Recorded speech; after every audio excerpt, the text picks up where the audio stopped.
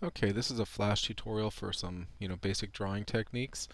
And I'm going to go ahead and start with a box. And I'm going to fill this box. I'll make the border green and the inside, pink. Make it really ugly. And I'm going to start to drag my box here.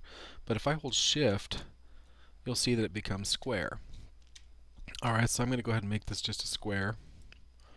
And if I click the circle and I start to draw and I hold Shift, you'll see it becomes a circle, a perfect circle. So Shift is just a key that will, help that along. Now what I want to do is I'm going to select both of those, and what I did is I click once and I select the inside. If I double click it, it selects both. Now if I hold Shift and I double click the next box or circle, it'll select that in addition to what I had before. I'm going to copy and paste. Alright, and I just want to get a few copies out here so that I could do some demonstrations.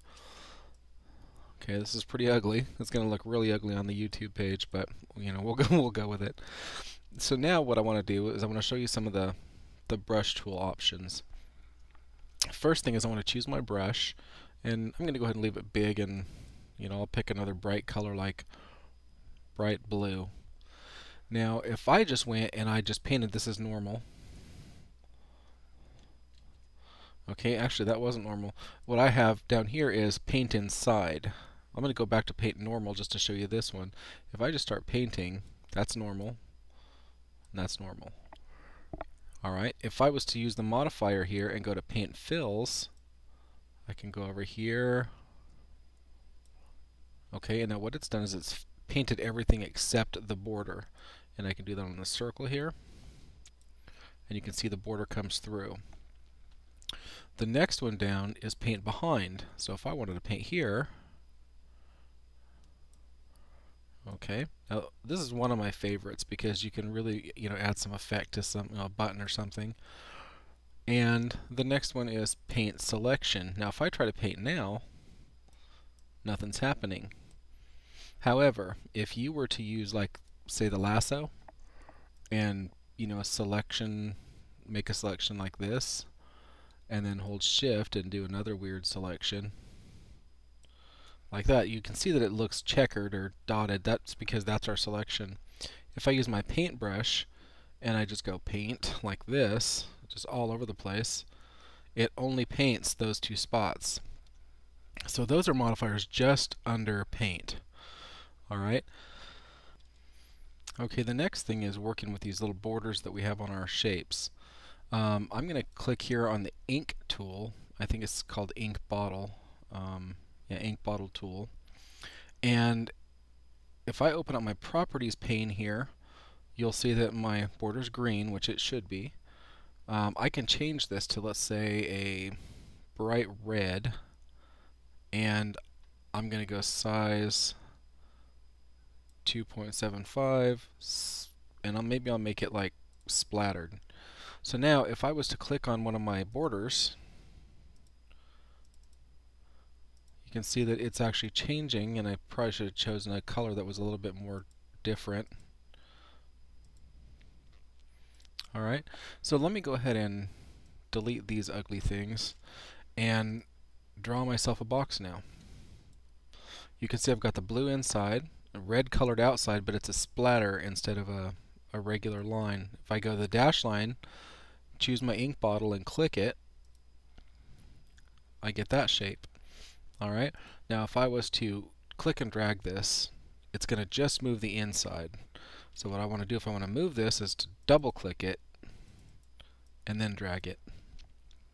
Now if I copy and paste this, since I still have it selected, I can move it on and off with no problem at all.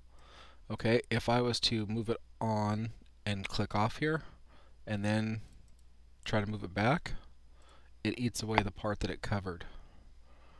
So these are some just of the basic steps here. Now if I wanted to move this, I can drag it over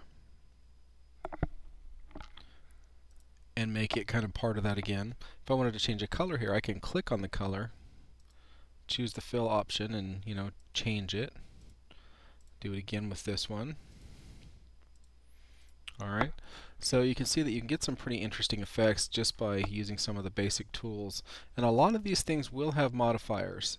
Um, like this one will have the options of closing gaps. Like if I did don't close gaps, it's not going to fill it. Whoops. Alright, and so like if I had a shape here, let's say I have a circle, and I want to not have a fill, I'm going to change my line to just hairline here, and then I'm going to go ahead and erase a piece of this circle. If I wanted to fill that with a color like rainbow and don't close gaps, it's not going to let me fill it. Alright, if I wanted to choose close small gaps, I can try it. Nope. Medium? Nope. So I'm going to go to large, close large gaps. Oh. Okay, so apparently I made the gap too large.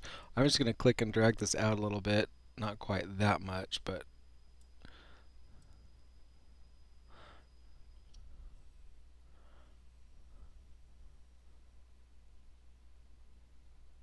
I'll make it look like it has a little open door. And then I'm going to try to close large gaps again. And you can see how it fills. And I'm going to go to close medium gaps, and it doesn't fill. Alright, so again, close large gaps. And so that's another, hopefully that'll help. If you have any questions, give me some feedback. I know this was kind of scattershot this time, but I'm trying to cover a lot of basics in just a few minutes. So again, if you have specific questions, let me know and I'll do a tutorial on those. Thank you very much.